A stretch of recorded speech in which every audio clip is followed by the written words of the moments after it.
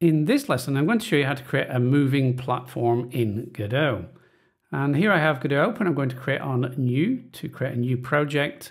Let's call this moving platform example.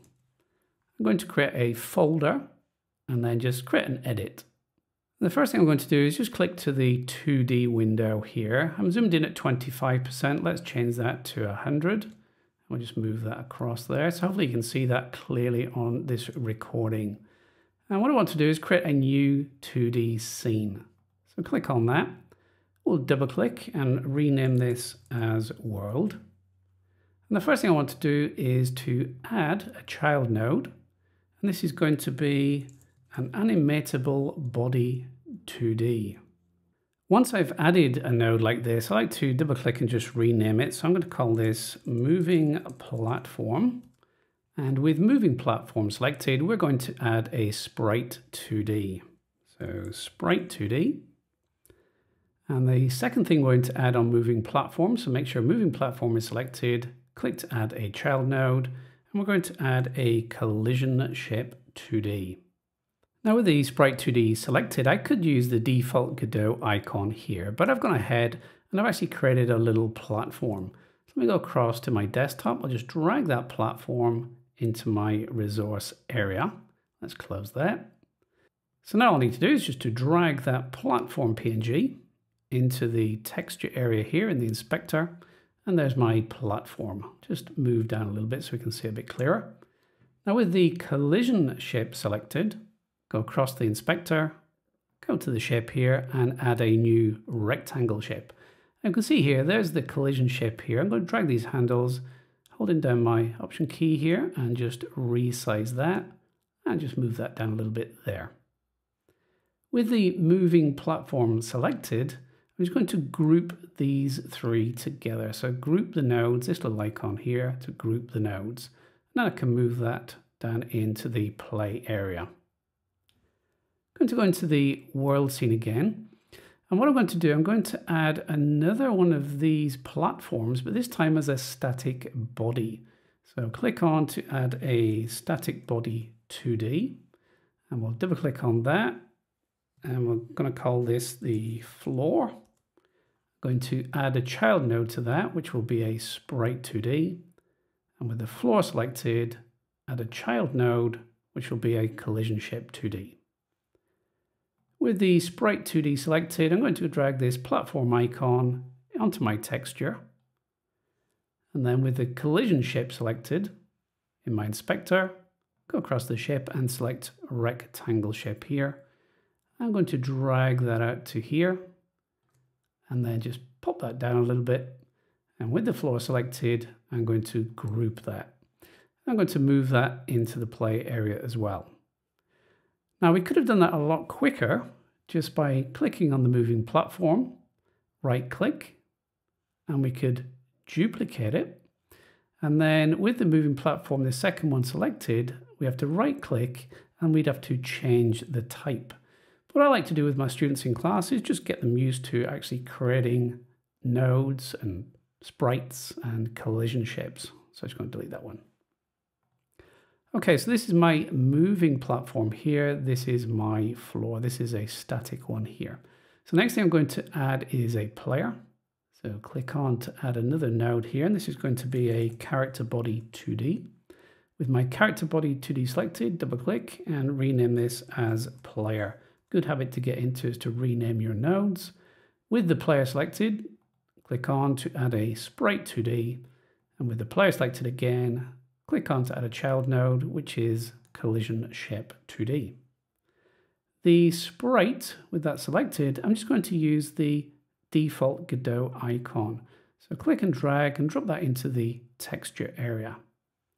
And with the collision shape, I can go to my inspector and we're going to select a new rectangle shape here. And again, just resize this to fit the player. With the player selected, I'm going to group these three together and then move that into the play area just above this static floor here. Okay, so the last thing to do is to actually animate this animated platform, this moving platform. To do that, I'm going to select on world, click to add a child node, I'm going to add an animation player. With the animation player selected, we can see the animation panel down here. If I click on animation, I can then select new.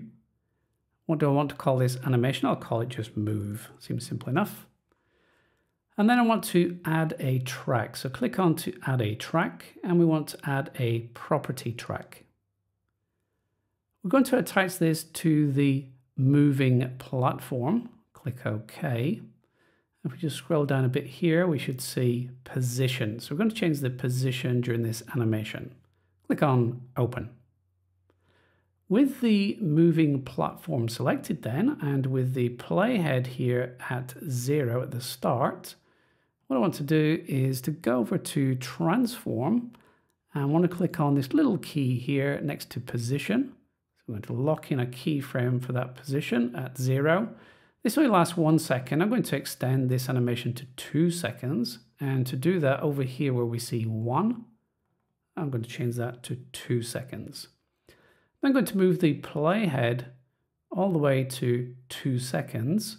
And I'm going to grab my moving platform, and I want to move this just over to the right. So let's move it to the right. I'm going to hold down the Shift key as I move it, just to constrain it in the horizontal axis here. So move that across to the right. And at 2 seconds here, I'm going to click again on this little key to lock that in. So if we move the playhead, we can see that the platform is moving here. And actually what I might do, I might just move this a little bit closer to this static platform here. Let's just drag this across to there. We'll just rekey that frame there. And again, we can just check that is working. There we go. The last thing I want to do is I want this to automatically loop through. Now the loop icon is this one here. If I was to click on that and play, you can see what happens. It gets to the end and it jumps to the start again. I don't want that, so just pause that. So if we click on this loop icon for a second time, we get this, which is the forward and automatic reverse. If I play that, we can see it's automatically replaying and rewinding again. Okay, let's stop that. Okay, last thing I want to do here is to add a script. So when I play the game, the animation will automatically start. So with my world selected, I'm going to add a script, and we'll just accept all the defaults. We can get rid of function process here. We don't need that. But in the ready script, get rid of pass. What I want to do, I want to grab a reference to this animation player. So click and drag the animation player, holding down my Option key and dragging it into this function here. And animation player dot play, and I want to play the move animation. So now I'm ready for saving this. So Command or Control S, save it as world. Yes, save. And I can click on play and select current. And there is the animation. Now what I forgot to do here, I forgot to add a script to my player. So let's just close this and go to my player. We'll add a script. Again, accept all the defaults and create. We don't need to change anything in here. Let's go ahead and play. And there's my player. I can move left and right, and I can jump onto the platform, and we can jump back. If you found that video useful, you know what to do. Just give a quick thumbs up and subscribe for any future tutorials. And if you head across to coding.academy, you'll find plenty of free resources and online coding courses.